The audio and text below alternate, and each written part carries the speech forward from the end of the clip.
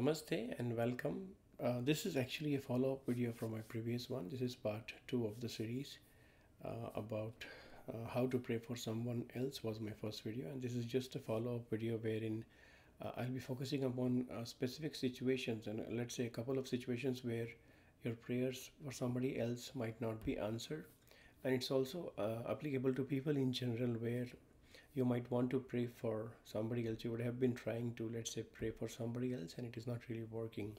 I will be covering top 3 reasons or most important. The first one being spiritual path. So let's say if somebody is already on a spiritual path, he is in a meditative state, he or she is in a meditative state, or let's say they are fully conscious of their being on this planet Earth, for instance.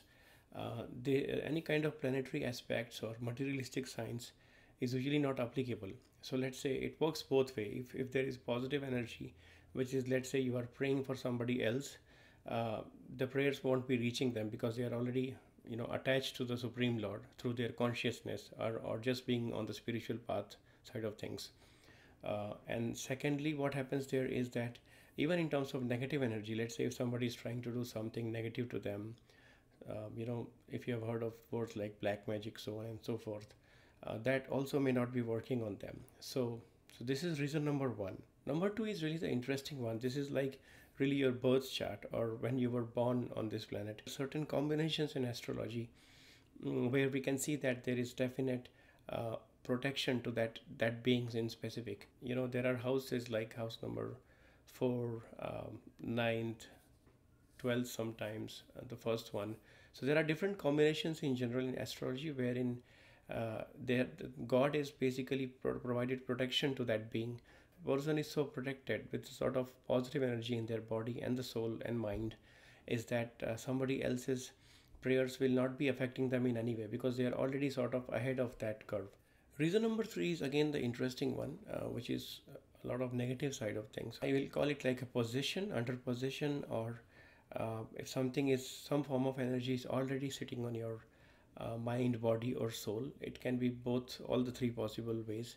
So if somebody's already let's say done something with you, or you are under possession of a spirit or any other let's say extraterrestrial being, or anything which is not directly in your dimension, our dimension of life, it could be 3rd dimension, 5th dimension, something else outside this planet's energy. If somebody is already possessed by any of such forces, in any, like either in the mind or the body or the soul, it can go either ways. Soul cannot be captured, but it could be easily your body, and I know people who can have like multiple spirits within one body as well when they are possessed.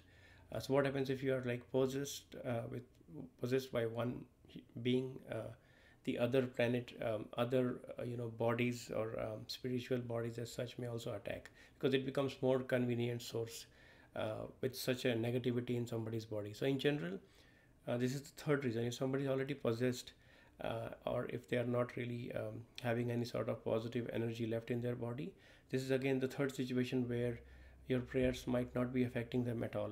Or even if they want to pray for themselves, it will not be like, they will not have the urge, the whole inclination, or even any kind of interest to do so. So I hope this helped. Thanks for watching. Namaste.